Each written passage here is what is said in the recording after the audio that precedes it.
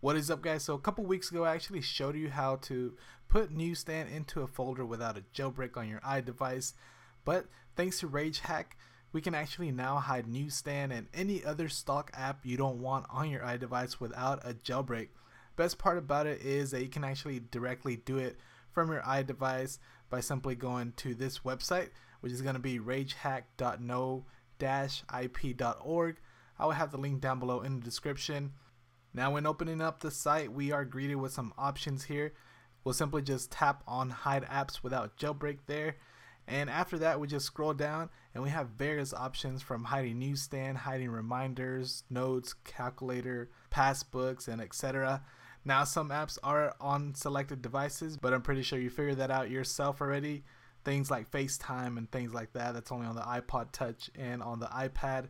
Anyways, when we simply tap on one of these options, like let's go ahead and hide something, let's do Newsstand real quick. Now we are prompted with an option to cancel it or install. Go ahead and tap on install. It will now act like it's installing something, and then you will receive this error. Don't worry, this is actually normal. Go ahead and tap on done. Now you will see your Newsstand icon basically look like it froze halfway during the fake install. Now go ahead and hold down on an app to set to wiggle mode, and now you do see you have the X on whatever app you chose to delete.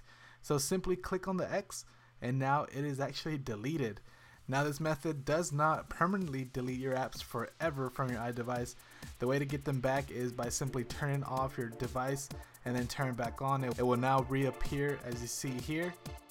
But anyways guys, that's going to be it for this quick video on how to actually hide any stock app on your iDevice, just in case you don't want them. For sure, I never used Newsstand, and now that I can actually get rid of it, that is pretty awesome. So as always, go ahead and hit that little like button if you like this video, and give it a thumbs up to show me that you liked it. And also, if you have any questions or comments, leave that in the comment section below.